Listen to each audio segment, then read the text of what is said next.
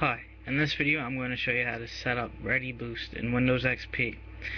All you need to do with this is a computer with a micro SD card reader and a micro SD card or a flash drive.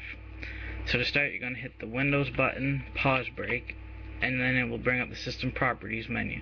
Go to the Advanced tab. Now under Performance, click Settings, and it will open up Performance options. Go to Advanced, and you'll see down here virtual memory. You're going to want to hit change on that.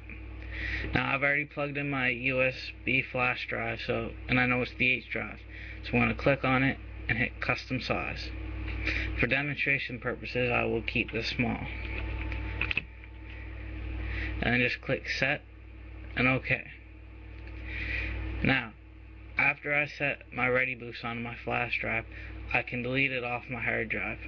But if you delete it off your hard drive, you always have to have your flash drive plugged in, or else you will get a lot of system errors and it might not even boot.